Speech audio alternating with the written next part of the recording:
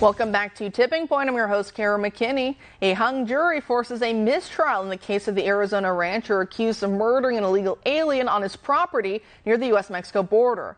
One of the attorneys for the rancher, who argues to have been acting in self-defense, told local news that 7 of the jurors wanted to acquit George Allen Kelly, while only 1 wanted to convict him of the charges, as jury deliberations lasted from last week until yesterday on Monday. Watch. Could you tell us one more time, what was the count and what do you think the message is that sends to the prosecution? There was 1 holdout for guilt. The rest were not guilty. So it was 7 not guilty, 1 guilty. And that message should be, you try it again, and maybe this time we will have all fair jurors that follow the law. And again, that's why you were holding out to keep going. Yes, because we believe in our gut that there was no way the state proved beyond a reasonable doubt. The 75-year-old rancher has been facing hell for more than a year at this point. He lives close to the border on 170 acres where there is no one coming to your rescue if things go awry. This is a very important dynamic for people to understand when discussing his case. Prosecutors are claiming that Kelly spotted 2 unarmed illegal aliens on his property and that without any kind of warning shot at them with his AK, striking one of them fatally in the back. But the defense argues that that's not what happened at all. They say Kelly instead spotted multiple illegal aliens who he believed to have been armed with rifles and who he also suspected to have been involved with the cartels given their gear and backpacks. And so he fired off warning shots above their heads to tell them to keep it moving, essentially, not to cause any trouble. He was in regular touch with law enforcement and Border Patrol, and upon initial investigation after the incident, Kelly didn't see any illegals, dead or alive, still on his property. It wasn't until hours later that he says his dog or some other animal happened upon a corpse. Since no bullet was recovered from the body, Kelly's lawyers argue it's possible that the illegals may have killed the Mexican national who had been deported from the U.S. in the past and then left his body on the property for an unrelated reason. Though the illegal who the decedent was traveling with claims they were not smuggling anything like drugs or weapons on their journey and were trying to be peaceful. We really just don't know at this point, hence why the defense attorney said what she did in that soundbite we just watched a moment ago. She also claims that since law enforcement zeroed in on Kelly, that means other explanations for the death were not given proper consideration or investigation. Joining us now to discuss is Julie Harris, the president of the National Federation of Republican Women. Julie, thanks for being here tonight. Thank you.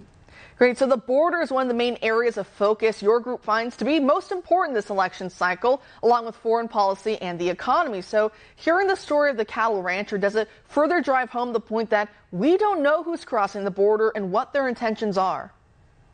That's right. And my heart goes out to this rancher. We can't say for sure what happened.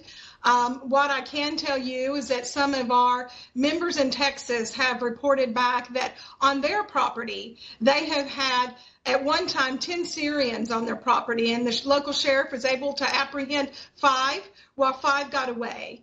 And so I can only imagine the fear in these folks living on the border, not knowing who's coming across. We know that there's been a huge increase in Chinese illegal crossings on the border, as well as, unfortunately, up to 400,000 children have either been trafficked or smuggled across the border. It's a humanitarian crisis, it's a national security crisis, and it's a local security crisis for these individuals living on the border. You know, and it really is so scary, like you said. I know Breitbart, for the last decade or more has done a great job reporting on a lot of these even smaller stories that just don't get national attention. And it usually is ranchers and, others in the area with property along the border. And they'll find, deceased migrants, those who either just died because of exposure to the elements, or those, unfortunately, there's been bodies of young women who have been found where they've been obviously sexually abused, obviously raped, many of them then murdered or left for dead. And so you just don't know who's walking around your property, and you got to try and tell them to leave. But again, like you said, is this guy a Syrian migrant who might have a bomb? We don't know. Is it a cartel guy who might blow your head off? Who knows? That's the scary part. And I think not enough people are recognizing just how dangerous this is. And so they want to cast too much hateful suspicion, I think, on the rancher, and they want to just dismiss all of his concerns. And again, like he is saying, he never shot at anybody. He did warning shots in the air, not at any single person. So that's why he's saying, how could he have hit somebody when, again, that's not what he was trying to do. Also, they had some text messages of him talking with some buddies saying that, as with so many, illegals crossing through his property that his AK's been getting a lot of work in. And he was kind of joking, that's how older guys joke, right? But what he meant is just, brandishing to scare off people, not saying that he's going out and killing. But again, his text messages even showed that he's very aware of the danger when you have human smugglers, drug traffickers, weapon traffickers, and the rest waltzing all over. And again, you don't know who's who. But going back again to your organization, you've just endorsed President Trump for this election cycle. And I guess I should say, I guess I'll assume, right, that a lot of it has to do with the stance on the border. But talk to us about your decision-making process on this. Yes, well, we endorsed President Trump as soon as he was the obvious nominee, and we were very happy to do that. He has a proven record on the border. We know that he is the only one who can secure our border, do a course correction with our country, and turn our economy around. Our women, 60,000 members, are motivated. They're motivated to save their country. In the last election, the midterm, we did about 14 million volunteer hours. We are positioned to do even more this election cycle. We have a history of getting our candidates elected. We did this for President Trump in 2016. We purchased a bus and drove around the country registering women to vote and getting out the vote. This year we'll do it a little bit differently.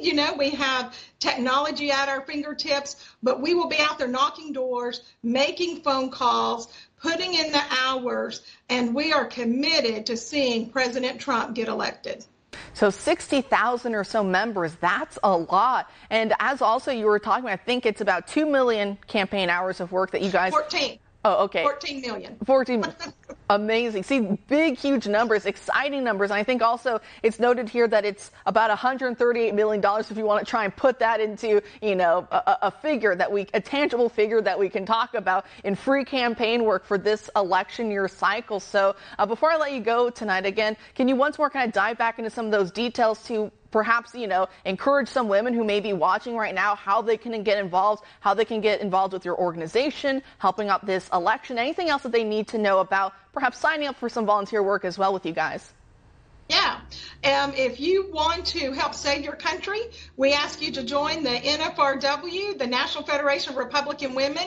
You can go to our website at nfrw.org. There is a place on there to find a local club in your area. Our phone number is also on there. So if you can't find a local club, give us a call. We'll put you to work. We have an army of women who wear red who are going to be going out and winning this election for the Republicans. I love to hear that. Julie, thanks for making time for us tonight. Thank you.